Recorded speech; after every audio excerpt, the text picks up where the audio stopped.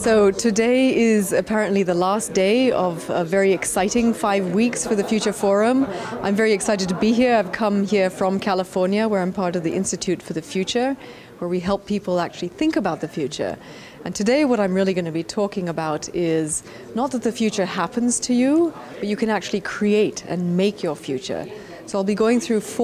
an approach that we call alternative futures, where we'll look at 4 different kinds of futures and see whether we can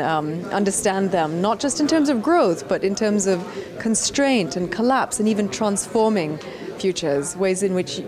people, ordinary people like you and me, can transform what we do every day and how we think about the next 10 years.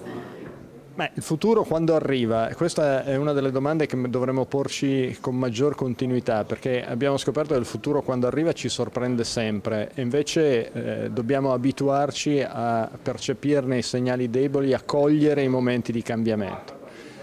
L'occasione di FutureForum è stata un'occasione straordinaria che ha aperto finalmente uno squarcio di luce in questo territorio, in questa città, per farci riflettere sulle cose che potranno accadere tra 15 e 20 anni, quindi distogliere per un attimo la nostra attenzione dal quotidiano, dall'usuale